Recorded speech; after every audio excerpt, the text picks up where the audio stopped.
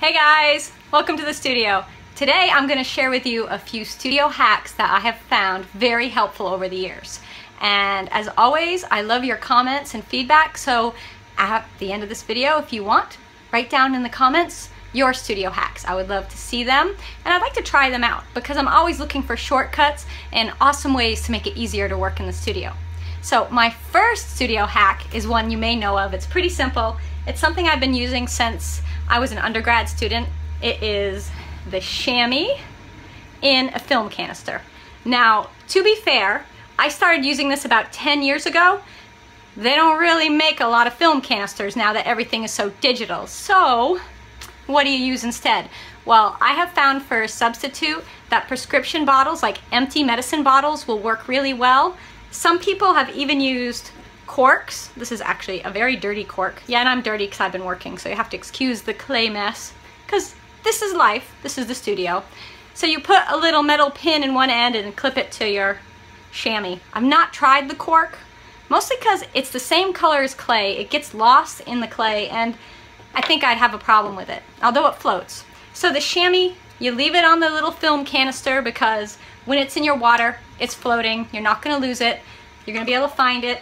You're never going to end up with chamois mixed in your clay anymore. You're not going to find it in your reclaim. That is a huge pet peeve of mine. So chamois in a film canister, hack one. Hack number two, I live in Vermont. It's very cold. My studio is in a barn. Need I say more? Well, I find that to keep my hands from freezing up while I'm throwing, I need to keep my water warm. How do you do that? Well, I don't have running water in my studio either, so that's a whole nother issue. So what I do is, in my bucket of water, I keep a fish tank heater. These are really simple, they're not expensive. You can see how old it is. It's been in my water. I think this is its third year. So I've gotten 3 years out of this one. It has a little dial on top, right there. So you can set the temp. I just crank it up all the way to the hottest, and I leave it in the water. The only thing is you need to make sure there's always water covering it. It's not good for these guys to be in an empty bowl of nothing, like air. You need water. The other thing that I use right here is my electric kettle.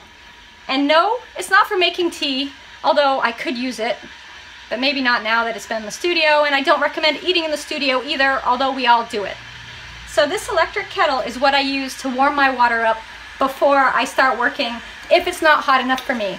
You know, sometimes this little guy cannot keep it hot enough, so I will just put some water in this, turn it on, and then add it to my throwing water. This helps the little fish tank heater keep the temperature up. Little note of caution, when you're adding the water, do it slowly.